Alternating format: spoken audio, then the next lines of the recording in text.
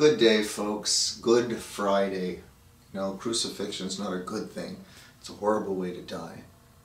But remember, as good things coming from God, the German word gut is referenced. But we're going to be focusing on the new commandment. John 13:34, to loving your neighbor as yourself. It's in all four Gospels. And there is good news coming. There's death, and then there's life, rebirth. We can interpret that in different ways, not just a literal one. All the ways they're being reborn. A difficult experience you've had. Emerging from that, like the lotus flower coming out from the dark pond, radiating its beauty in creation. We're going to take that beauty.